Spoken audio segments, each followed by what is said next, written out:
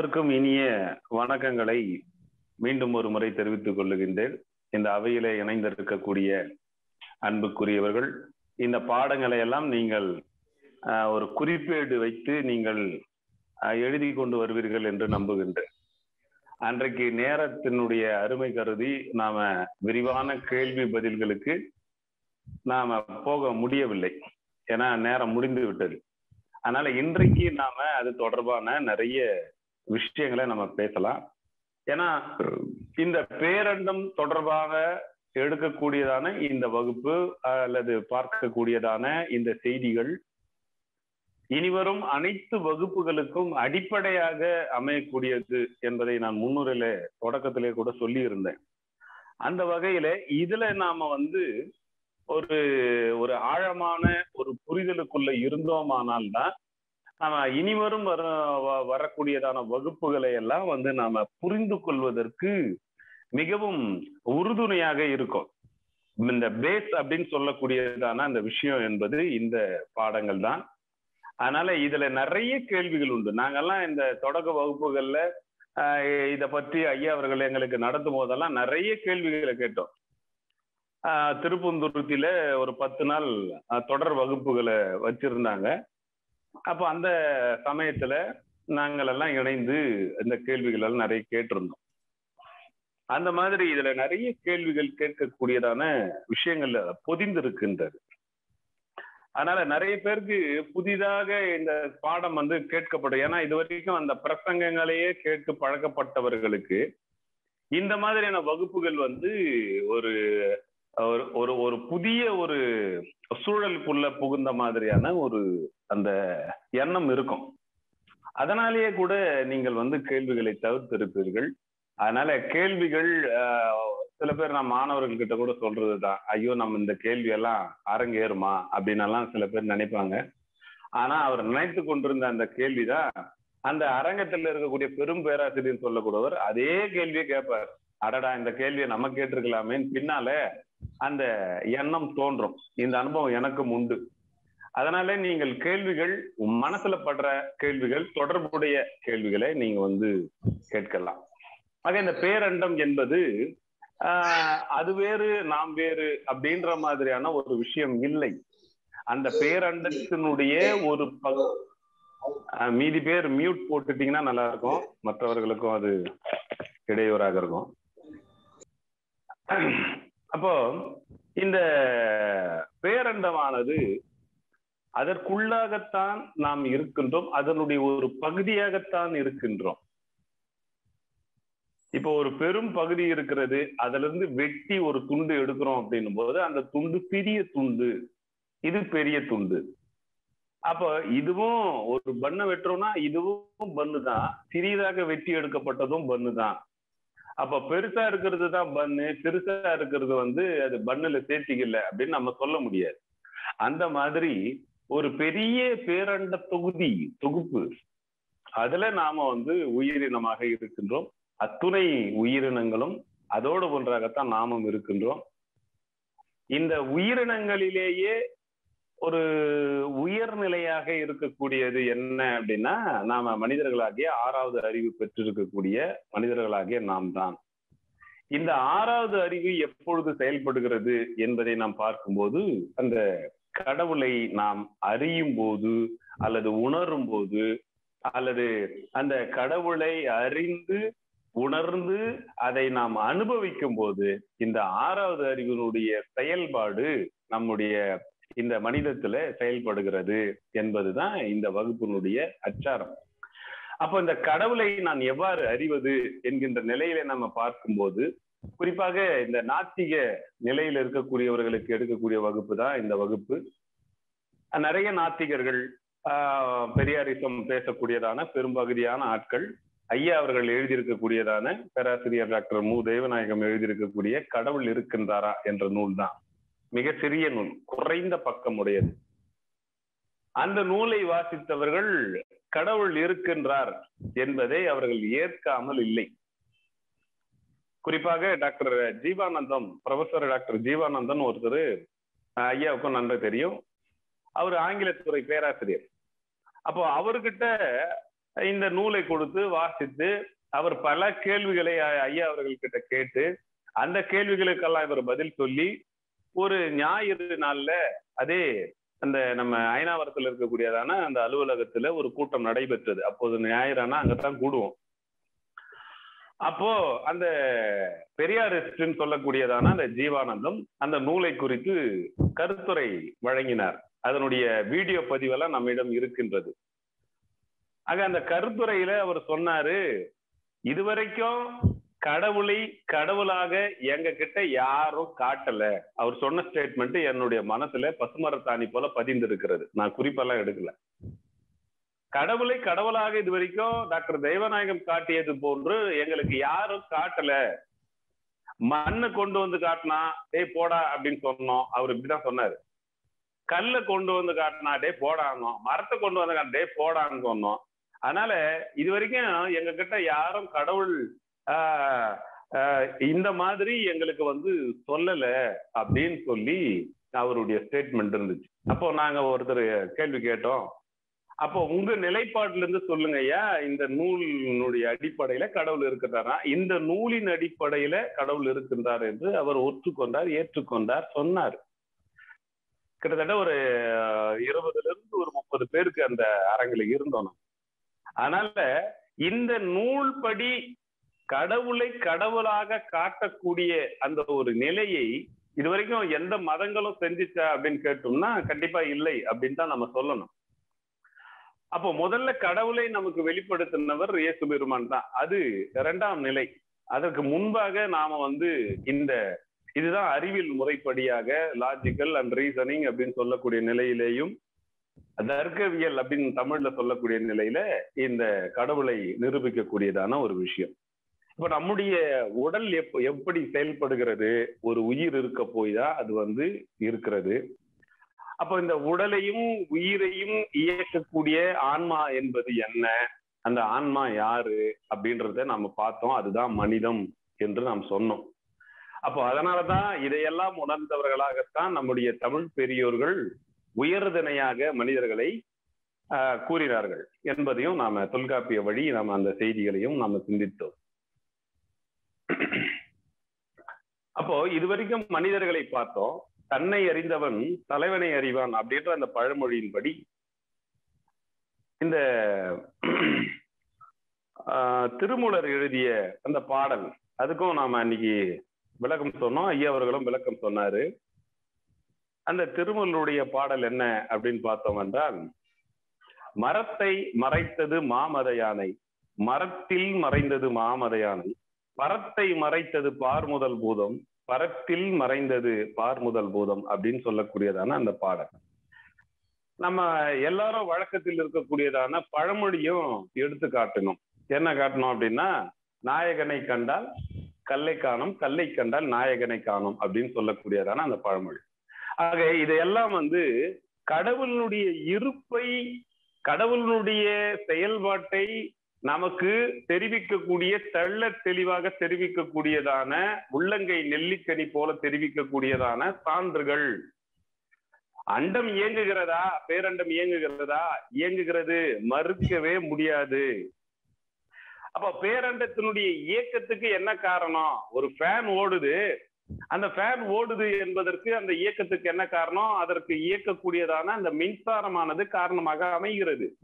அப்போ ஒரு இயக்கம் ஒரு இடத்தில் இருக்கின்றது என்றால் அதை இயக்கக்கூடியதான ஒரு ஆற்றல் அங்கே செயல்படுகிறது என்பதுதான் அறிவியல். அந்த அறிவியல் கோட்பாட்டின் படியாக இங்கே இந்த அண்டமானது, பேரண்டமானது, உலகமானது இங்கே சுழன்று கொண்டிருக்கிறது, இயங்கிக் கொண்டிருக்கிறது.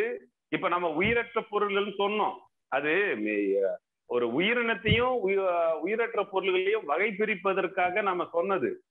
உண்மையிலேயே அந்த உயிரற்ற பொருள் என்று சொல்லக்கூடியதான ஒரு பொருளை நாம் வெட்டி அதுல இருக்கக்கூடிய துகள்கள், அணு துகள்கள், அதை நம்ம பார்த்தோம்னா ஒவ்வொரு அணுவும் இயங்கி கொண்டிருக்கிறது. இதுதான் பிசிக்ஸ் சொல்லக்கூடியதான விஷயம், அறிவியல்.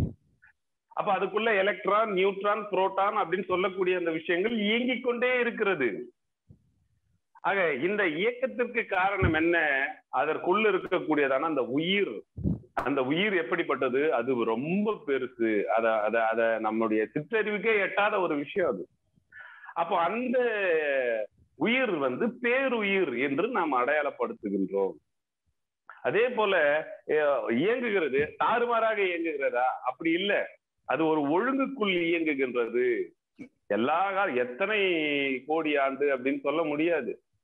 அப்போ அத்தனை ஆண்டுகளாக கடவுள் எப்பொழுது இந்த பேரண்டத்தை படைத்தாரோ அந்த காலத்தில் இருந்தே இந்த இயக்கமானது தொடர்ந்து ஒரு ஒழுங்குக்குள் இருக்கின்றது.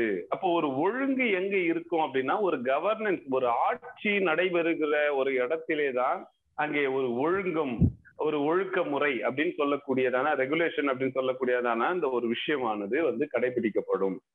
அப்போ அந்த ஆட்சிக்கு, அந்த ஆளுமைக்கு காரணமாக இருக்கக்கூடியது பேரான்மா. அப்ப அந்த பேரான்மாவை தான் நாம் வந்து கடவுள் என்று நாம சொல்றோம். இதுதான் அறிவியல் முறைப்படியாக நாம் கடவுளை நிரூபிக்கக்கூடியதான வழிமுறைகள். இப்போ எதிர்த்தரப்பினர் வந்து கேட்பாங்க, இல்லைங்க நீங்க எல்லாம் வலிந்து சொல்றீங்க, இதெல்லாம் வந்து கடவுள் எல்லாம் ஏத்துக்க முடியாது, அப்ப நீங்க சொல்லுங்க அப்படின்னு சொன்னா, ஒரு பழம் மரத்துல இருந்து கீழே விழுது. ஏன் விழுது? புவியீர்ப்பு விசையினால விழுது. புவியீர்ப்பு விசை எதனால வருது? அது வந்து இயற்கை அப்படின்னு சொல்லி ரொம்ப சாதாரணமா சொல்லிட்டு போயிடுவான். அப்போ அந்த இயற்கை என்று சொல்லக்கூடியது வந்து நாத்திக நிலையில சொல்லக்கூடிய ஒரு சொல்லாக நாம வந்து அடையாளப்படுத்திக் கொள்ளலாம். இறை நிலையிலே, கடவுள் நம்பிக்கையினுடைய அந்த நிலையில நாம் வந்து அந்த பேரான்மாவை கடவுள் என்று நாம் சொல்லுகின்றோம் என்பதாகத்தான் இந்த பேரண்டத்தினுடைய அந்த தலைப்பிலே பேசப்பட்ட செய்தியினுடைய சுருக்கம். அதை தொடர்ந்து இரண்டாவது வகுப்பிலே நம்ம பார்த்தது பல்கலைக்கழகம். இந்த பல்கலைக்கழகம் என்பது தமிழ்ல எனக்கு என்ன கேட்டா அது வந்து ஒரு சுருக்க பொருள் உள்ள சொல்லாகத்தான் நான் பார்க்கிறேன். ஆனா யூனிவர்சிட்டி அப்படின்னு சொல்லக்கூடிய அந்த ஆங்கில சொல்லாக்கம் வந்து அது பரந்துபட்ட பொருளை உடையதாக நான் பார்க்கிறேன். இது தனிப்பட்ட முறையில் என்னுடைய கருத்து. அப்ப அந்த யூனிவர்ஸ் அப்படின்னு சொல்ல, இந்த பேரண்டத்தில் உள்ள அனைத்தையும் ஆராய்ச்சி செய்வதற்கு பேருதான் யூனிவர்சிட்டி அப்படின்னு நாம பொருள் எடுத்துக்கலாம். இப்ப பல்கலைக்கழகம்னா பல கலை அப்படின்ற பொருள் வந்துடும். அப்ப கலை மட்டும், கலை தொடர்பான பாடம் மட்டும்தான் அங்க படிக்கப்படுமா அப்படின்னலாம் நம்ம அதுல நுணுகி நுண்பொருளை பார்க்கும்போது அந்த சொல்லுக்கான பொருள் வந்து மிக குறுகியதாகத்தான் இருக்கின்றது. அப்போ அந்த யூனிவர்சிட்டி அப்படின்னு சொல்லக்கூடியது பேரண்ட ஆய்வகம் அல்லது பேரண்ட கழகம் அப்படின்னு கூட அந்த யூனிவர்சிட்டிக்கு நாம வந்து ஒரு பொருள் விளக்கத்தை நாம ஒரு புதுசா தரலாம் என்ன கேட்டா. அப்போ இந்த பேரண்டத்தில் உள்ள அத்துணை பொருள்களும் ஆய்வுக்குரியது, அத்துணை பொருள்களும் ஆராய்ச்சிக்குரியது. இந்த ஆராய்ச்சிகளுக்கெல்லாம் அடிப்படையாக இருப்பது எது? இந்த பேரண்டம், யூனிவர்ஸ் பத்தினதான ஆராய்ச்சி. அப்போ அந்த ஆராய்ச்சியினுடைய முத்தாய்ப்பு என்ன? கடவுள் தான் அனைத்துக்கும் காரணமானவர். அந்த கடவுளுடைய விவகாரத்துல, அந்த கடவுளுடைய ஒளியில மற்ற அனைத்து பாடங்களையும் நாம படிப்பது, கற்பது என்பதுதான் சரியாக இருக்கும் அப்படின்ற அந்த எண்ணத்தின் அடிப்படையில தான் இந்த புனித தோமா பேரண்ட பல்கலைக்கழகம், ஆன்மவியல் பேரண்ட பல்கலைக்கழகம் அப்படின்னு சொல்லி நாம வந்து வச்சிருக்கிறோம். சென்ட் தாமஸ் யூனிவர்சிட்டி ஆஃப் சோலாலஜி அப்படின்ற அந்த பெயர்ல நம்ம வச்சிருக்கிறோம். நார்மலா பல்கலைக்கழகங்கள் என்பது என்ன அப்படின்னா, படிப்பாளிகளை உருவாக்கும், ஒரு கட்டத்துல அறிவாளிகளையும் உருவாக்கும். ஆனா ஞானிகளை உருவாக்குமா அப்படின்னா சொல்ல முடியாது. ஆக இந்த பேரண்ட அந்த கடவுளினுடைய அந்த ஒளியில ஆராய்ச்சி செய்யக்கூடியதுன்னு நான் சொன்னேன் இல்லைங்களா, அந்த நிலையில நாம ஆராய்ச்சி பண்ணும் போதுதான் அது ஒரு ஞான நிலைக்கு நமக்கு கொண்டு செல்லும். அந்த ஞானத்தை உருவாக்குதல், ஞானிகளை உருவாக்குதல் அப்படின்ற அந்த ஒரு விஷயத்தை செய்யக்கூடியதுதான் இந்த பல்கலைக்கழகத்தினுடைய வேலையாக இருக்கும். ஆக உலகத்திலேயே பல்கலைக்கழகம்னா இப்போ நாம ஆரம்பிச்சிருக்கிற இந்த பல்கலைக்கழகம் தான் அப்படின்னு சொல்லலாம். சில பேருக்கு வந்து ரொம்ப ஓவரா தான் பேசுறீங்க, ஒண்ணுமே இல்லைன்னாலும் அவங்க பேச்சுக்கு ஒன்றும் குறைச்சல் இல்லை அப்படின்னு வெளியில இருந்து பார்க்கக்கூடியவர்களுக்கு தோன்றும். இதுல உள்ள வந்து இதுல இருக்கக்கூடியதான அத்தனை விஷயங்களையும் படித்த பின்புதான் நாம பேசக்கூடிய அந்த செய்திகள்ல இருக்கக்கூடிய உண்மை தன்மை வந்து வெளிவரும். ஆக மற்ற பல்கலைக்கழகங்கள் எல்லாம் வந்து ஞானிகளை உருவாக்குகின்றனவா என்று நாம் பார்த்தோமானால் இல்லை, அது அறிவாளிகளை உருவாக்குவதோடு நிறுத்தி விடுகின்றன. அதற்கு மேல் சிந்திக்கிறதுக்கு வழியே இல்லை. அப்போ அது வெறும் அறிவாளிகளை உருவாக்கக்கூடியது. இங்கே நம்முடைய பல்கலைக்கழகமானது ஞானிகளை உருவாக்குகிறது. ஞானிகளை உருவாக்கி என்னங்க பண்ண போறீங்க? இல்லைங்க, ஞானிகளை உருவாக்குதல் என்பது நம்முடைய கையில் இல்லை. அது ஆண்டவராகிய இயேசு பெருமானுடைய வழியாக கடவுள் கொடுத்த ஒரு பெருந்திட்டம். அனைவரையும் மனிதர்களாக்க வேண்டும் என்பதுதான். அப்ப நாங்கெல்லாம் மனிதர்களே இல்லையா? 6வது அறிவு செயல்படாத வரைக்கும் மனிதர்களே கிடையாது. அவர்களை எப்படி அழைப்பார்கள்? தொல்காப்பியரே சொல்லி இருக்கிறாரு, மாக்கள் என்கின்ற அந்த ஒரு சூழ்நிலை தான் அழைக்கப்படக்கூடியதான ஒரு நிலை இருக்கிறது. ஆக கடவுளை உணரும் போதுதான் மக்கள் நிலை வருகிறது. உணராத நிலை வரைக்கும் அது ஒரு விலங்கு நிலையிலே தான் வைத்து எண்ணப்படும். அவரவர்களுக்குரிய அந்த பலாபலனுக்குரிய பலன் கடவுளுடைய நியாய தீர்ப்பிலே கொடுக்கப்படுகிறது. இப்போ ஒவ்வொருத்தருக்கும் உள்ள அந்த பிறப்புக்கு அப்புறம் உள்ள அந்த இறப்பு, அந்த இடைப்பட்ட அந்த வாழ்க்கையில நாம எவ்வாறு கடவுளை உணர்ந்து கொள்கிறோம், அனுபவிக்கிறோம், அதன் அடிப்படையில நம்முடைய செயல்பாடு எப்படிப்பட்டதாக இருக்கிறது, மரம் நல்லதா அல்லது கெட்டதா அப்படின்ற அந்த ஒரு விஷயத்தை நாம் வெளிப்படுத்தக்கூடிய கனிகளை கொண்டுதான் அது செயல்படுத்தக்கூடியதாக இருக்கிறது. அதனால அந்த கனியானது மனிதத்துக்குரிய கனியாக இருக்க வேண்டும். மனிதத்துக்குரியது என்ன? விலங்கு நிலைக்கு முற்றிலும் மாறானது. விலங்கு நிலை என்பது என்ன? நம்ம யாராவது ஒருத்தர் அடிச்சாங்களா திருப்பி தாக்குதல், பழிக்கு பழி அப்படின்னு சொல்லக்கூடியது விலங்கு நிலையினுடைய பொதுவான செயல்பாடு. அதே பழிக்கு பழி அப்படிப்பட்ட ஒரு செயல்பாடு ஒரு மனிதர்கிட்ட இருக்குதுன்னா அவர் மனிதர் அல்ல. அதனாலதான் இயேசு பெருமான் கற்றுக் கொடுத்தார், ஒரு கணத்தில் அறிந்தால் அவனுக்கு மறுகணத்தையும் கொடு. அந்த டீச்சிங்ஸ் எல்லாம் இந்த ஒளியில பார்த்தோம்னால் அதனுடைய வீச்சு மிக பெருசு, எல்லாருக்குமானது.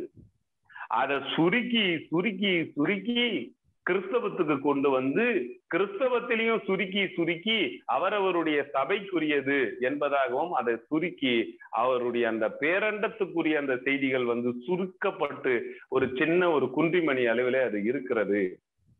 ஆக மனிதத்துக்குரிய விஷயமாகத்தான் அவர் அத்துணையும் சொல்லி வந்தார். ஒரு கணத்துல அறையறானா மறு கணத்து கொடு. உங்க பலவந்தம் பண்ணி ஒரு 5 கிலோமீட்டர் கூப்பிடுறானா 10 கிலோமீட்டர் அவங்க கூட போ. உங்ககிட்ட ஒரு ட்ரெஸ்ஸை கேட்கறானா அவன் கேட்கிற அவன் விரும்பாத இன்னொரு ட்ரெஸ்ஸையும் சேர்த்து கொடுத்துரு அப்படின்னு சொல்லக்கூடியதான அந்த டீச்சிங்ஸ் எல்லாம் மிகப்பெரிய ஒரு மனிதத்துக்குரிய ஒரு உன்னதமான பேரண்ட கொள்கைக்குரிய ஒரு கருத்து. ஆக அந்த கருத்திலிருந்து டெவலப் ஆனதுதான் இவ்வளவு தூரத்துக்குமான விஷயங்கள். புனித தோமாவடி, தோமாவுக்கு அப்புறம் திருக்குறள், திருவள்ளுவருக்கு அப்புறம் உள்ள சைவ வைணவ பெரியோர்கள், அதற்கு பின்பு சைவ சித்தாந்த பெரியோர்கள், அதற்கு அப்புறம் உள்ள சித்தர்கள், ஆன்மீக புரட்சியாளர்கள், இன்றைக்கு வரைக்கும் உள்ள நம்முடைய அத்துணை பேரும் இந்த மரபிலே வந்தவர்கள் தான். இந்த லைட்டை, இந்த ஒளியை பெற்றுக்கொள்ளக்கூடியதான அத்துணை பேர்களும் இந்த மரபுக்குரியவர்களாக நாம் மாறிவிடுகின்றோம். அப்ப இந்த மரபுக்குரிய செயல்பாடுகள் என்ன என்பது இந்த உலக அமைதிக்குரிய செயல்பாடு. அப்ப அந்த உலக அமைதிக்குரிய செயல்பாடு என்ன அப்படின்னா, இந்த பேரண்டம் அனைவருக்கும் பொதுவானது. அனைவருக்கும் பொதுவான இந்த பேரண்டத்துல இருக்கக்கூடிய நாமும் அனைவருக்கும் பொதுவானவர்கள் தான். அப்ப நம்முடைய உழைப்பு அனைவருக்கும் பொதுவானது, நமக்கான அனைத்தும் அனைவருக்கும் பொதுவானது.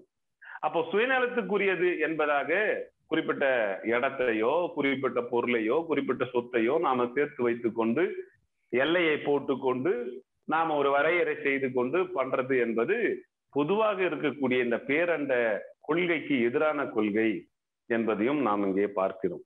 அதனால்தான் இயேசு பெருமான் சொன்னாரு, நீங்கள் உலகமெங்கும் போய் சர்வ சிருஷ்டிக்கும் நற்செய்தி அறிவியுங்கள். மனிதர்களுக்கு மட்டும் அப்படின்றது அதனுடைய பொருள் அல்ல, அனைத்து உயிரினங்களுக்கும் நற்செய்தி என்பது அதனுடைய பொருள்.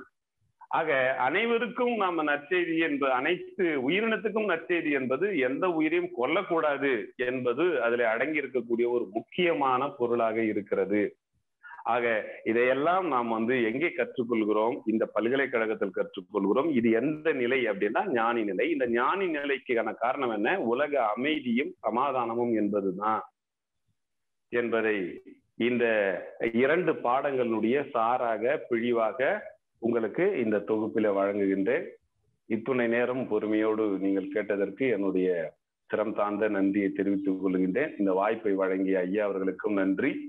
மேலதிகமாக இதுல உள்ள கேள்வி பதில்களை தொடர்ந்து ஐயா அவர்கள் இதை நெறியாளுவார். நன்றி, வணக்கம். ஐயா முதுமுனைவர் விஜயகாந்த் அவர்கள் அழகா எல்லாத்தையும் சொல்லியிருக்கிறாங்க. கடைசிலையும் அழகா சுருக்கி சொல்லி நமக்கு விளங்க வச்சிருக்கிறாங்க. இப்போ அன்பர்கள் தங்களுடைய ஐயங்களை எழுப்பலாம்.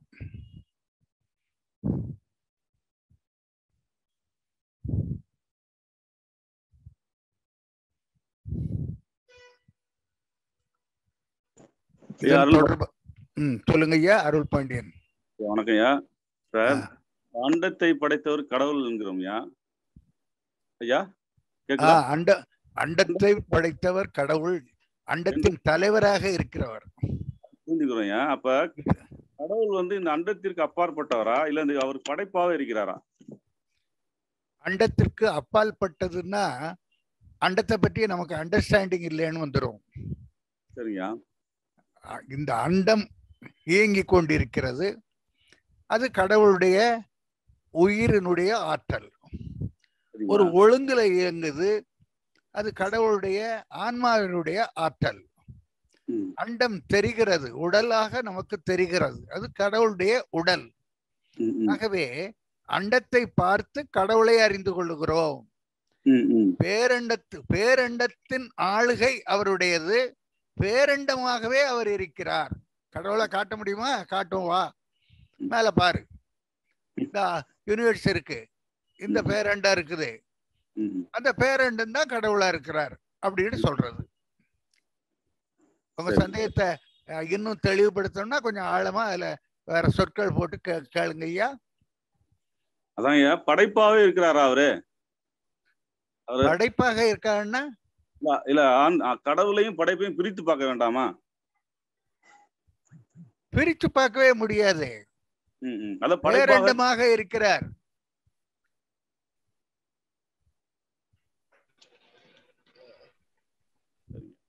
இப்ப உங்களை நான் பாக்குறேன், அருள் பாண்டியனா பாக்குறேன். அருள் பாண்டியனை பாக்குறேன்னா அருள் பாண்டியன் உயிர் எனக்கு தெரியுமா? தெரியாது. அருள் பாண்டியனுடைய ஆன்மா எனக்கு தெரியுமா? தெரியாது. அருள் பாண்டியனுடைய உடல் தான் தெரியும். அத மாதிரி கடவுளுடைய உடலாக இருப்பதுதான் இப்பேரண்டம். சரிங்க. விளங்குதா? அல்லது அதுல விளங்காம இருக்கிறதுக்குரிய காரியங்கள் இருந்தா அதை நீங்க தெளிவுபடுத்தலாம். நானே அண்டத்தை படைத்தவர் கடவுள் என்றால் அந்த கடவுள் படைப்பாகவே இருக்கிறாரான்ற. அண்டத்தை படைத்தவர்ங்கிறது தப்பு. சரிங்க. இப்பேரண்டமாக இருக்கிறார் அவர். சரிங்க. படைப்புன்னு சொல்றேன். இந்த உலகம் படைத்தது படைக்கப்பட்டதுன்னு சொல்றோம் இல்லையா? அது எப்படி புரிஞ்சு கொள்றீங்க? அது உலகம் படைக்கப்பட்டதுங்கிறது அண்டத்தை பற்றி தெரியாத நிலையில தான் உலகம் படைக்கப்பட்டதுன்னு உலகத்தை பற்றி தான் பைபிள் வரும். சரிங்க சரிங்க. அண்டத்தை பற்றியோ பேரண்டத்தை பற்றியோ பைபிள் வராது. சரிங்க. இப்ப நம்ம பாக்குறதுக்கு தாண்டிய இது இந்த உலகம் இப்பேரண்டத்துல ஒரு பகுதி.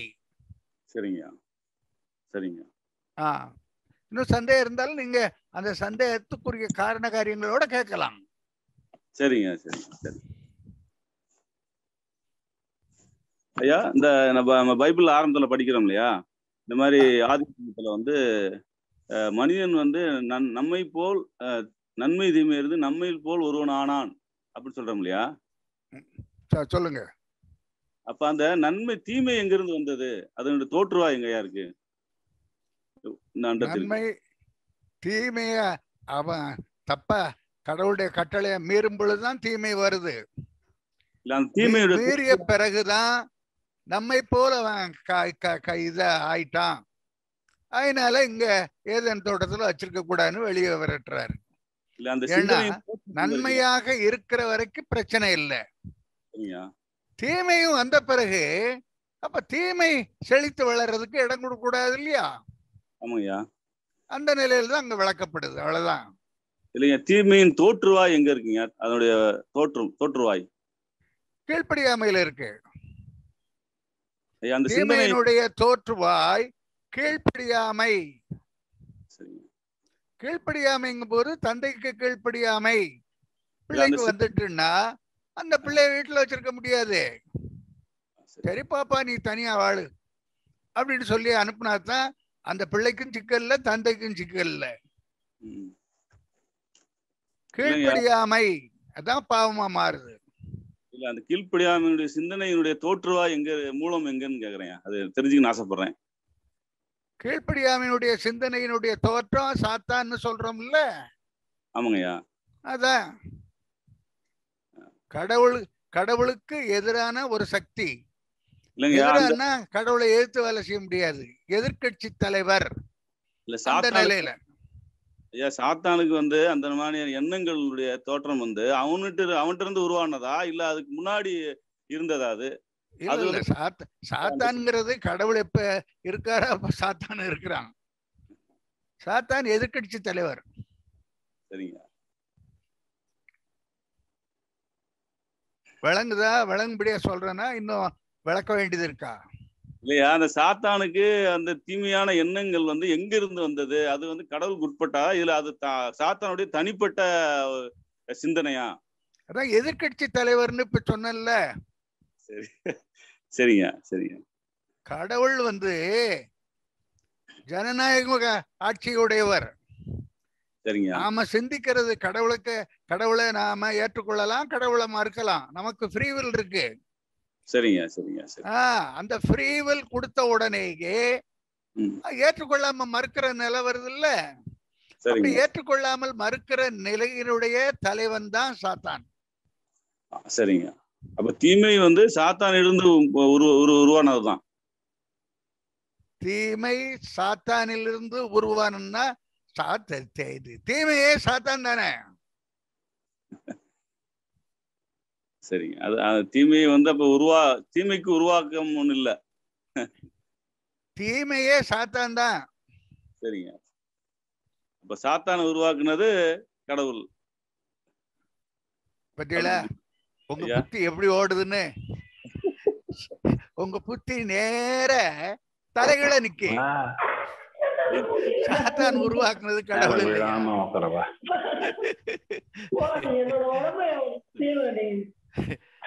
அதாவது உங்க சிந்தனை வந்து தலைகீழ இருக்கு. இல்ல அந்த அண்டத்திற்குள்ளதானே எல்லாமே இருக்குது. கடவுளுக்குள்ள இருக்கு. அது யாரு இல்லைன்னா கடவுளுக்குள்ளதானே எல்லாமே அடங்கி இருக்குதுன்னு. ஆமா, கடவுளுக்குள்ளதான் எல்லாம் அடங்கி இருக்கு. சரிங்க சரி. தீமையும் கடவுளுக்குள்ளதான் அடங்கி இருக்குன்னா தீமை எப்படி செயல்படுது, எப்படி வந்ததுங்கிறத விளக்குறது தான் இப்ப எதிர்கட்சி தலைவர்னு சொன்னேன். சரிங்க சரிங்க சரி. புரிந்து கொள்வதற்கு அப்படி புரிந்து கொள்ளணும். அப்பதான் சரியான புரிதல் வரும்.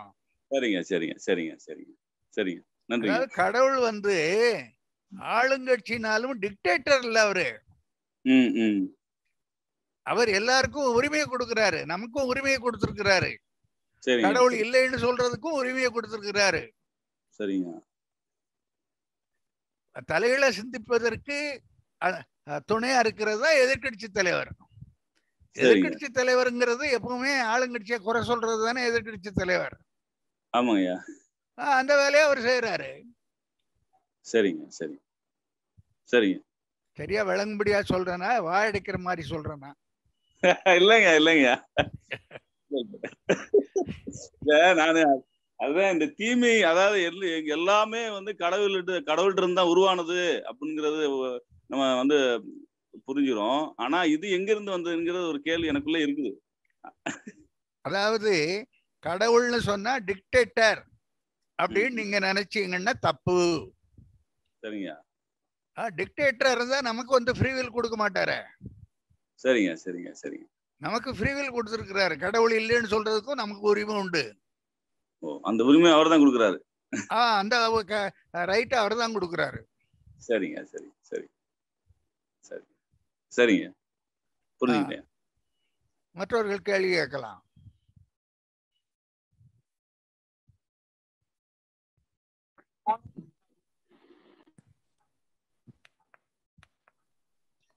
ஐயா வணக்கம், நான் டேவிஸ் பேசுறேன் ஐயா. கேக்குதா? சொல்லுங்க ஐயா, சொல்லுங்க ஐயா. ஐயா, அந்த கடவுள் என்பவர் துவக்கம் முடிவும் இல்லாதவர், ஆதி அந்தமும் இல்லாதவர். ஆனா ஆனா ஆமா ஆனா ஆனா பேரண்டம் சொல்லும் போது அதுக்கு ஒரு துவக்கம் இருக்குது இல்ல ஐயா? துவக்கம் இல்லையே. துவக்கம் இல்லாததான் பேரண்டமா? அது ஈவன் சயின்டிபிக் இது கூட அந்த பிக் பேங் ஒரு பிரைமோடல் ஆட்டம் மூலமாக பெருவெடிப்பு மூலமா வந்திருக்குது அப்படின்னு சொல்றாங்க. சயின்ஸே ஒரு குருடு. அதாவது பெரிய சயின்டிஸ்ட் ஐன்ஸ்டீன் சொல்றாரு, science without religion is லேம், religion without science is blind. இப்ப சயின்ஸ்ல பெரிய சயின்டிஸ்ட்னு சொல்றான், உயிர் எப்படிப்பா வந்ததுன்னு கேள்வி கேட்டா அவனுக்கு பதில் சொல்ல தெரியாது. பதில் சொல்ல தெரியாதுன்னு ஏற்றுக்கிட மாட்டான். சில பொருட்கள் சில சூழ்நிலையில சில ரேஷியோல ஒன்னா சேர்ந்தா உயிர் உருவாகுமா. என்னப்பா உளர்ற, சரி வா நீ என்னென்ன பொருள் வேணும், என்ன ரேஷியோவில் இருக்கணும், என்ன சூழ்நிலை உனக்கு வேணும், நான் அமைச்சு தரேன், உயிரை உருவாக்குன்னு சொன்னா பக்கத்தில் நிற்க மாட்டான், ஓடி போயிடுவான். அப்போ சயின்டிஸ்ட் சொல்லப்படுறதே ஒரு நொண்டி. ஆன்மீகத்தோட இணைஞ்சாதான் சயின்ஸ் முழுமையடையும், அல்லது அது முழுமையடையாது. இன்னைக்கு உலகம் முழுவதும் இருக்கிற சயின்டிஸ்ட் எல்லாம் சேர்ந்து பரிணாம கொள்கை தான் சரின்னு சொல்லி எல்லா பல்கலைக்கழகத்திலையும் எல்லாரும் ஏற்றுக்கொண்டிருக்கிறாங்க. அப்ப பரிணாம கொள்கை இன்படி வா, எப்படி முதல்ல இருந்து உயிர் தோன்றியது அதை சொல்லு அப்படின்னா ஒருவனும் சொல்ல முடியாம ஓடுறான். அப்போ ஒரு ஏமாத்து வேலையா இருக்குதே தவிர உண்மையான அறிவியல் நிலையில இல்லை அது. அப்ப அறிவியல்னு சொல்லும் பொழுது அது நொண்டியா இருக்கு, சரியா அது செயல்பட முடியல. ஆன்மீகத்தோட சேர்ந்தாதான் அறிவியல் முழுமையடையும். அதுதான் பெரிய சயின்டிஸ்ட் ஐன்ஸ்டீன் சொல்லி இருக்கிறது. ஆக அறிவியல் ரீதியாக நாங்க சொல்லுகிறோம் அப்படின்னு மாறுதட்டுறதெல்லாம் அறியாமையை வெளிப்படுத்துது. இதுல சந்தேகம் இருக்கிறவங்க கேளுங்க. சரிங்க ஐயா. அப்போ பேரண்டமும் அதுக்கும் துவக்கம் முடிவு இல்லாததாயா?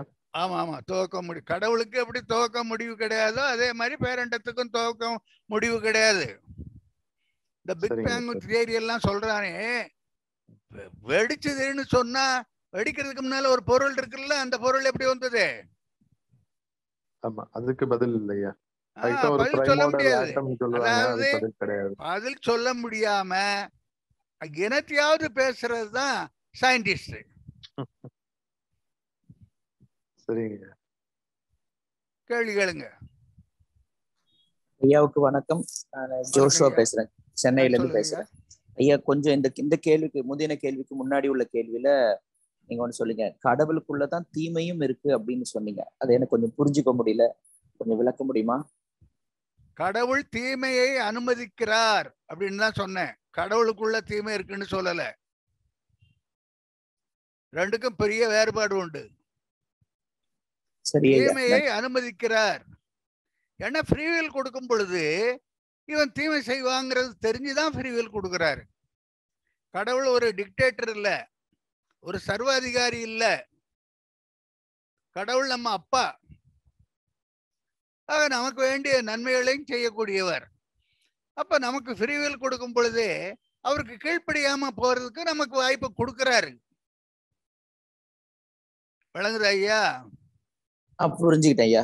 நான் தான் சரியா கவனிக்காம தவறிட்டேன், மன்னிச்சுக்க. சரி.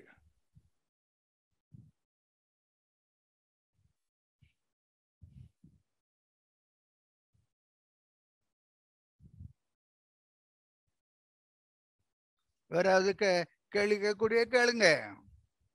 எல்லா கோணத்திலையும் கேள்வி நீங்க கேட்கறது மற்றவர்களுக்கு பயன்படும்.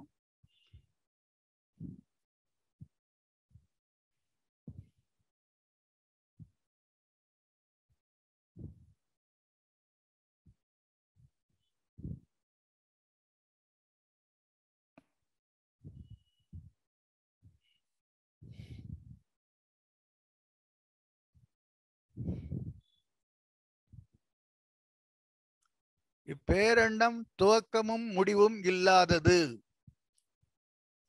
இப்பேரண்டம் கடவுள். கடவுளுக்கு துவக்கமும் கிடையாது, முடிவும் கிடையாது.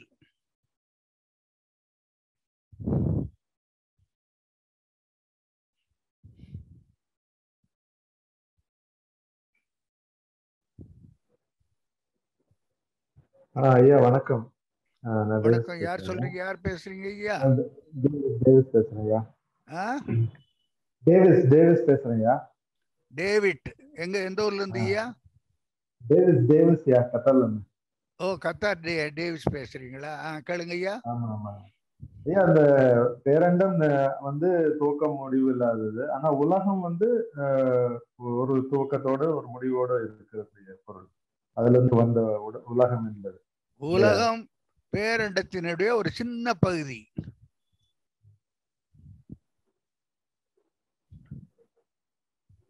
அது வந்து முடிவும் உண்டு, அதுக்கு துவக்கமும் உண்டு, அப்படிதானே? அப்படி சொல்ல முடியும்? சொல்ல முடியாது அப்படி.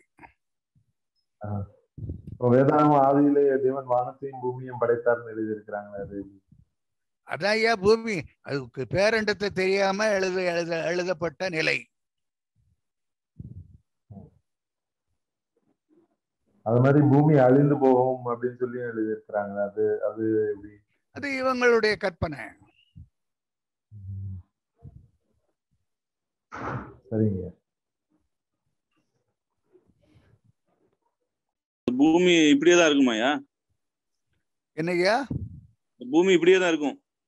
அழியறதெல்லாம் அது வந்து கற்பனை தான். பூமி அழியுன்னு சொல்றதெல்லாம் கற்பனை தான். பூமி இப்படியேதான் இருக்கும். பூமி பேரண்டத்தின் ஒரு பகுதி தானே.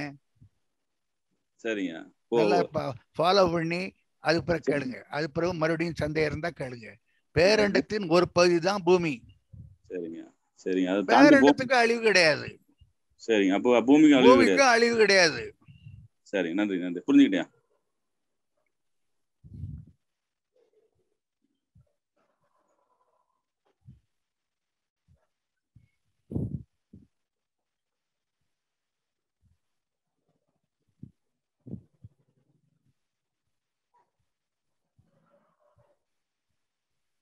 வேற கேள்விகள்?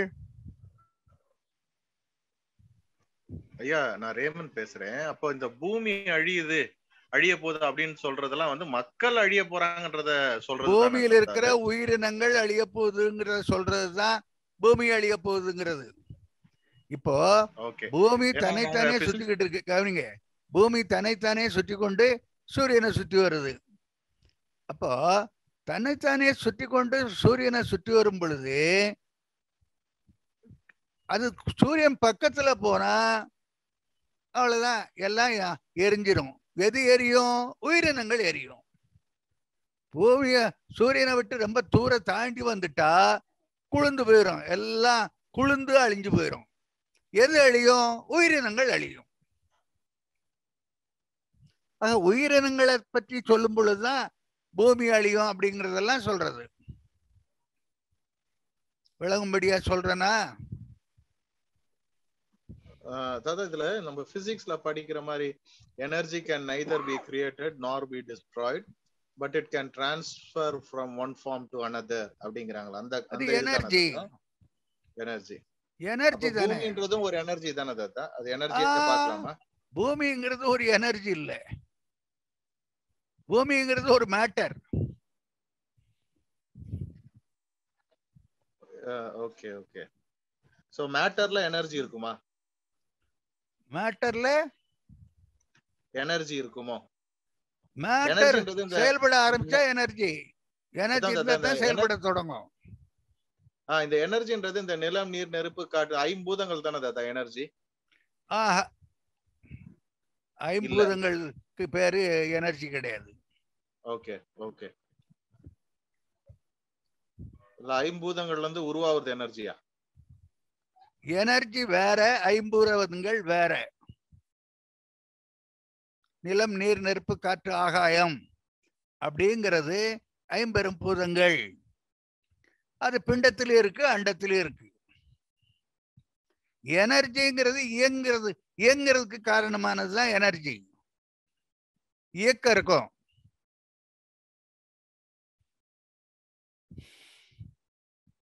கடவுள் எல்லாத்தையும் இயங்குறதுக்கு காரணமா எனர்ஜின்னா அப்ப கடவுள் எனர்ஜின்னு புரிஞ்சுக்கலாமையா?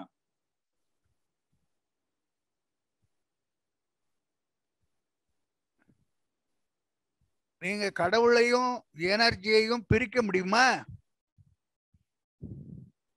பிரிக்க முடியாதுயா. அவ்வளவுதான். எதையும் பிரிக்க முடியாது. பிரிக்க முடியாது.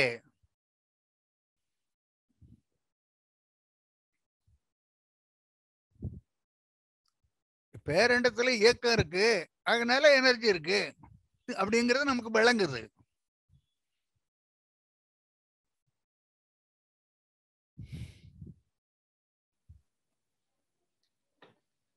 ஐயா நான் நெப்போலியன் பேசுறேன். யார் ஐயா? ஐயா நான் நெப்போலியன் பேசுறேன். சொல்லுங்க. எந்த ஊர்ல இருந்து பேசுறீங்க ஐயா? ஐயா பெங்களூர்ல இருந்து. சொல்லுங்க ஐயா. ஐயா இப்ப மனிதனுக்கு பூமி மேல இருக்கிற அனைத்து ஜீவராசிகள் மேல அதிகாரம் இருக்கு. சரி. ஆனா நம்ம பைபிள்ல வந்து சூரியனை நிக்க வைக்கிறதுக்கும் அதிகாரம் கடவுள் கொடுத்திருக்கிறாரா? அது மாதிரி பைபிள்ல இருக்கு. பைபிள்ல என்ன இருக்கு? இப்போ யோசுவா 10ஆம் அதிகாரம் 10ஆம் வசனத்துல 13-14 பார்த்தா அது பழைய ஏற்பாடுயா. நீங்க பழைய ஏற்பாட்டையும் புதிய ஏற்பாட்டையும் போட்டு குழப்பாதங்க. பழைய ஏற்பாடு கவனிங்க. பழைய ஏற்பாடு என்பது கடவுளை அறியாத நிலையில் வருவது. குலதெய்வ வழிபாடு கொண்டதுதான் பழைய ஏற்பாடு. குலதெய்வ வழிபாடை தாண்டி இறை வழிபாடு, இறைவனை காட்டி இருக்கிறது தான் புதிய ஏற்பாடு. புதிய ஏற்பாட்டு வெளிச்சத்துல பழைய ஏற்பாட்டை அனலைஸ் பண்ணலாம். நீங்க பழைய ஏற்பாட்டு வெளிச்சத்துல வந்து புதிய ஏற்பாட்டை அனலைஸ் பண்ண முடியாது, விளங்காது உங்களுக்கு.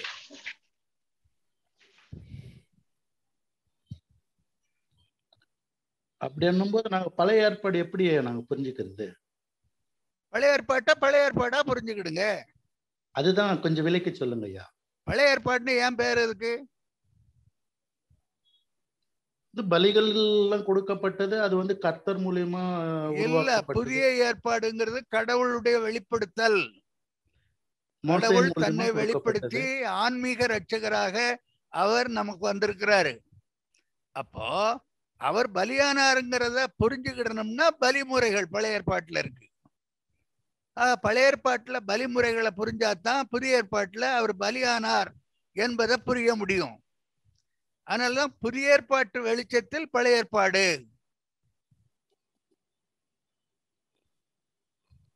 விளங்க முடியாது சொல்றேன்னா நீங்க சொல்றது எனக்கு புரியுதுங்க ஐயா. ஆனா நான் கேள்வி என்னன்னா, இப்ப ஆபிரகாம் முதல் கொண்டு மோசை மூலியமா நம்மளுக்கு நாய்பெருமானம் கிடைச்சிச்சு இல்லைங்களா? நமக்கு கிடைக்கல. கவனிங்க, நியாயப்பிரமாணம் என்பது புதிய ஏற்பாட்டுக்குரியது அல்ல. நமக்கு கிடைச்சுன்னு சொன்னாலே அது அடிப்படைய புரியாத நிலையில பேசுறது. இல்ல அப்படி எதுக்கு நம்ம அப்போ 66 புஸ்தகம் எதுக்கு நம்மளுக்கு வேணும்? ஒரு 27 புஸ்தகம் போதுமே. போதும். 27 புஸ்தகம் உங்களுக்கு விளங்கணும் இல்ல? அப்ப விளங்கணும்னா இப்ப தொடர்பு இருக்கு இல்லைங்களா? ஆமா, தொடர்பு இருக்குது. தொடர்பு இருக்கிறத தானே சொல்றேன். பலியை பற்றி அங்க பழைய ஏற்பாடு என்ன சொல்லுதுன்னு தெரிஞ்சாதான் புதிய ஏற்பாட்டுல இயேசு பெருமான் எப்படி பலியானாருங்கிறது உங்களுக்கு விளங்கும், அல்லது விளங்காது. புதிய ஏற்பாட்டு கவனிங்க, புதிய ஏற்பாட்டு வெளிச்சத்தில் பழைய ஏற்பாட்டை பார்க்க வேண்டும். பழைய ஏற்பாட்டு வெளிச்சத்தில் புதிய ஏற்பாட்டை பார்க்க முடியாது. ரெண்டுக்குள்ள வித்தியாசம் புரிஞ்சுக்கிடுங்க. அது எங்களுக்கு புரியுதுங்க ஐயா. நாங்க ஒரு விஷயத்த நான் கிளியர் பண்ணிக்கிறதுக்கு எதுக்காக கேட்கிறேன்னா, மோசையின் மூலியமா கொடுக்கப்பட்ட நியாயப்பிரமாணம் நான் இருக்கிறவராகவே இருக்கிறேன் என்று சொன்னார்.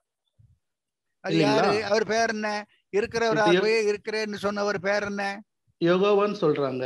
யெகோவான்னு அவருக்கு பேர் வச்சது யாரு? அது நீங்க தான் சொல்லணும்யா. ஏன் நீங்க சொல்லக்கூடாது? இல்ல நீங்க தான், நாங்க தெரிஞ்சுக்கிறதுக்கு தானே கேட்கிறோம். எங்களுக்கு தெரியாதனால தான் கேட்கிறோம். அப்ப தெரியாதுன்னு சொல்லுங்க. தெரியாது, அதனால தான் கேட்கிறோம். ஏன்னா மோசை கிட்ட அந்த அக்னி எரியும் போது நான் யாருன்னு கேட்கும் போது நான் இருக்கிறவராகவே இருக்கிறேன். அந்த 430 வருஷம் கழிச்சு அவங்க எகிப்துல இருந்து கொண்டு வரும்போது, ஆனா வேற கவனிங்க, அந்த இருக்கிறவராகவே இருக்கிறேன் என்பவர் உலகத்தில் இருக்கிற எல்லா மனிதருக்கும் கடவுளா இருக்காரா, அல்லது எபிரேய மக்களுக்கு மட்டும்தான் கடவுளா?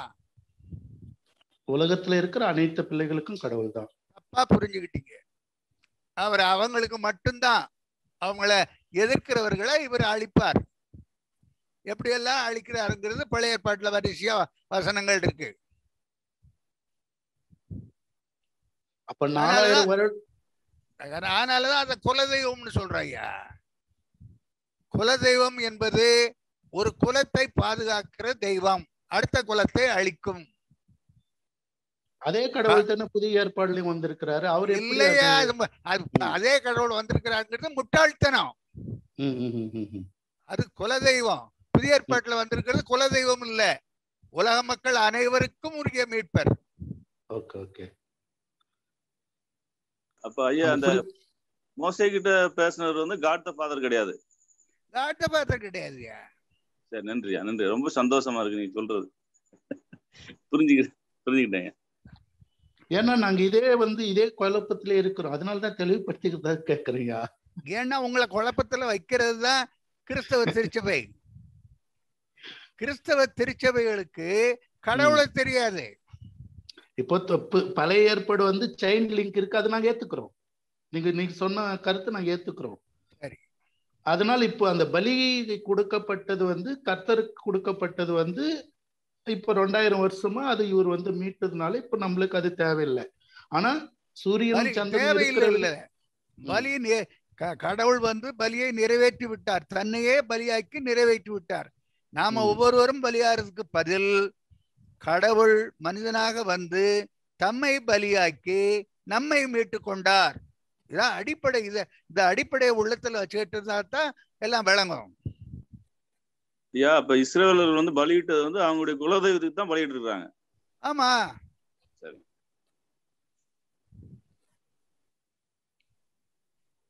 அப்ப நம்ம எப்பயுமே வந்து பிதா, குமாரன், பரிசுத்த ஆவி 3 பேர் பிரிச்சுதான் நம்ம பார்க்க வேண்டியதா இருக்கு.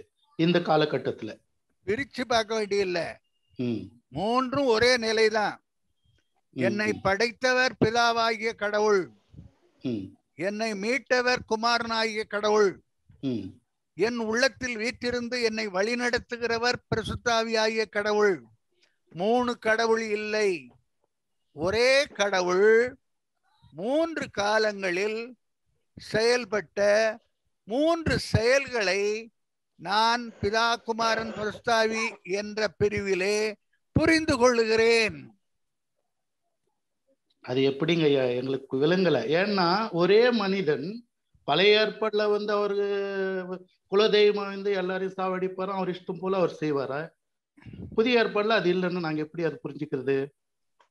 ஒருத்தர் தான், ஒருத்தர் இல்ல, அந்த ஒருத்தர் தான் அழுத்திரிய பாருங்க. இதுதான் அறியாமை. இப்போ அது ஒருவரா இருந்ததுன்னு செயல்படுறேன் இல்லையா? பழைய ஏற்பாட்டுல இருக்கிறது குலதெய்வம். அந்த குலதெய்வம் தானே இப்ப ஒருவராக இப்ப பிதா, குமாரன், பரிசுத்த ஆவியாக இருக்கிறாரு. இல்ல இல்ல இல்ல, அப்படி நினைக்கிறது முட்டாள்தனம். இல்ல இல்ல, அந்த குலதெய்வம் தான் பிதா, குமாரன், பரிசுத்த ஆவின்னு வந்திருக்கிறதுன்னு இதை கூட கொண்டு சேர்க்கிறது முட்டாள்தனம். அந்த குலதெய்வம் அடுத்த குலத்தை அழிக்கும். இந்த பிதா, குமாரன், பரிசுத்த ஆவி யாரையும் அழிக்க மாட்டாங்க, எல்லாரையும் மீட்கிறது. உலக மக்கள் எல்லாரையும் மீட்கிறது தான் பிதா, குமாரன், பரிசுத்த ஆவி. ஐயா குறுக்கிட மன்னிக்கணும், நான் மறுபடியும் புரியல. புரியாம இருக்கிறதுக்கு காரணம் உங்களுக்கு குலதெய்வம்னா என்னன்னு தெரியல. அதுதான் நாங்க கேட்கிறோம், விளக்கிடுங்க, அது எங்களை புரிஞ்சுக்கிறோம். இந்த கிளாஸ் ஐயா குலதெய்வம் அதுல வரிசையா வருதுயா, அத பூரா வரிசையா எடுத்தோம்னா யார் யாரெல்லாம் எப்படி அழிக்கிறாங்க பழைய ஏற்பாட்டுல, அடுத்த குலத்தை எப்படி அழிக்கிறாங்க அப்படிங்கறது வரிசையா இருக்கு. புதிய ஏற்பாட்டுல கவனிங்க, புதிய ஏற்பாட்டுல யாரையும் அழிக்கிறது இல்லை, எல்லாரையும் மீட்டுக்கொள்ளுகிறது, எல்லா மனிதரையும் மீட்டுக்கொள்ளுகிறது தான் புதிய ஏற்பாடு. பிதா, குமாரன், பரிசுத்த ஆவி. குலதெய்வங்கிறது சாத்தான் வழிபாடு தான். குலதெய்வங்கிறது கிட்டத்தட்ட சாத்தானுடைய நிலைதான். அடுத்தவனை அழிக்கிறது சாத்தான் தானே அழிவுக்கு காரணமா இருக்கிறவன். அப்ப இஸ்ரேல் ஜனங்களை வழி நடத்துறது வந்து காட் த ஃபாதர் கிடையாது, அவங்களுடைய குலதெய்வம் தான். அப்ப அங்கதான் இருக்க ஐயா வரிசையா குலதெய்வம் எப்படி அழிச்சதுன்னு. இதெல்லாம் ரெஃபரன்ஸ் வேணுமா உங்களுக்கு? இல்ல, நம்ம கிறிஸ்தவ போதத்துல இந்த மாதிரி இணைச்சி சொல்றாங்க, அது தவறான கருத்து. இப்ப புரிஞ்சுக்கிறோம். கிறிஸ்தவத்தை கொண்டு இங்க இணைக்காதுங்க. கிறிஸ்தவம்னு சொல்றது கடவுளை அறியாத மக்கள், அகில உலகத்துக்கு கிறிஸ்தவ தலைவர் போப்பாண்டவர். போப்பாண்டவர் என்ன ஸ்டேட்மெண்ட் கொடுத்திருக்கிறாரு அவருடைய இதுலயே நீங்க வெப்சைட்ல போட்டீங்கன்னா, போப்பாண்டவர் பரிணாம கொள்கையில இருக்கிறாரு.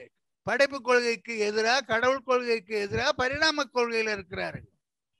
போப்பாண்டவர் சொல்றதை கேட்கறது தான் கிறிஸ்தவ திருச்சபை. கிறிஸ்தவம் என்பது கிறிஸ்துவை அடிப்படையா வச்சது. கிறிஸ்துங்கிறது ரோமர்களுடைய பிடியிலிருந்து யூதர்கள் விடுதலை அடைவதற்காக போராடிய அரசியல் போராளிகள் தான் கிறிஸ்துகள். அதை பற்றி உங்களுக்கு தெரியணும்னா அப்போஸ்தலர் 5ஆம் அதிகாரத்துல முழுவதும் தெளிவா வாசிங்க. பல காலத்துல பல கிறிஸ்துகள் உருவாக்கி இருக்கிறாங்க. அதனால கிறிஸ்து என்பது வேறு, இயேசு என்பது வேறு. இயேசு கிறிஸ்து அப்படின்னு சொல்றது ஊரை ஏமாத்துறது. அது கான்ஸ்டன்டின் காலத்துல உருவாச்சு. அது அரசியல் கொள்கையை ஆன்மீகத்தை அரசியல் கொள்கையை வச்சு ஆன்மீகத்தை நசுக்கிறது.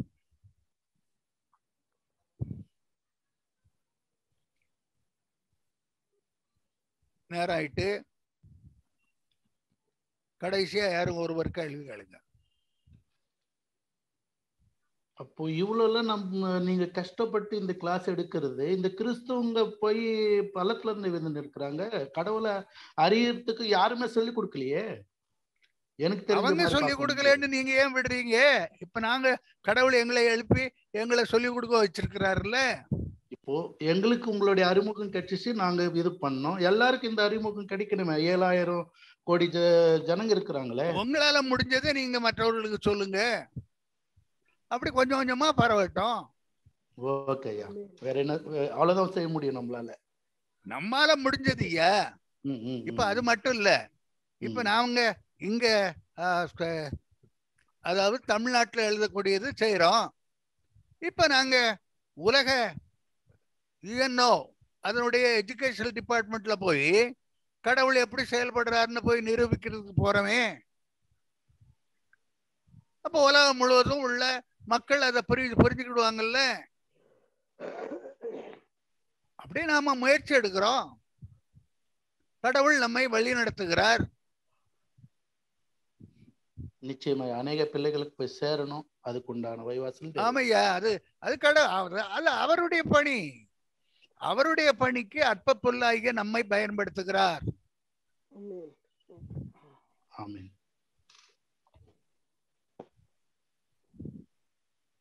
நன்றி ஐயா, நன்றி ஐயா, நன்றி ஐயா. ஐயா நெப்போலியன். ஐயா சொல்லுங்க ஐயா. ஜெபம் பண்ணுங்க, நிறைவு ஜெபம். ஓகே ஐயா. எங்கள் பரமண்டங்களில் இருக்கின்ற எங்கள் பரலோக தந்தையே, ராஜா, ஒவ்வொரு நாளும் ஒவ்வொரு நொடியும் நாங்கள் பெற்ற இன்பத்தை பிற மக்களுக்கு கொடுக்க வேண்டும் என்று இன்றைக்கு ஐயா மூலியமாக ஆரம்பித்து வைத்திருக்கிற இன்றைக்கு கிறிஸ்தவங்களை பார்க்கும் போது அவங்களுடைய எல்லாமே பிசினஸ், அரசியல் ஆகிவிட்டதப்பா. இதை பார்க்கும்போது ஒவ்வொரு ஆத்மாக்களும் உன்னை அறிந்த ஆத்மாக்கள் துடித்துக் கொண்டிருக்கிறது. இந்த மனு உலகத்தில் இருக்கிற ஆத்மாக்களை எப்படி மீட்டுக் கொள்ள வேண்டும் என்று இந்த வயதிலும் எங்களுக்கு உற்சாகத்தை கொடுத்து கொண்டு இந்த ஆன்லைன் மூலியமாக உலகத்தில் இருக்கிற பிள்ளைகள் ரட்சிக்கப்பட வேண்டும் என்று இந்த அருமையான முயற்சிக்காக நாங்கள் நன்றிதான் சொல்ல முடியும் ஆண்டவரே. அதுக்குண்டான வைவாசல்களை நீங்கள் திறந்து எல்லா பிள்ளைகளும் ரட்சிக்கப்பட வேண்டும் என்று உன் வேதத்தில் சொன்னது போல இந்த வார்த்தைகளை உலகம் முழுவதுமாக எடுத்து போய் சேர்க்க உங்களால தான் முடியும் ஆண்டவரே. நாங்கள் எதுக்கும் தகுதியில்லாத பிள்ளைகளாக இருக்கிறோம்.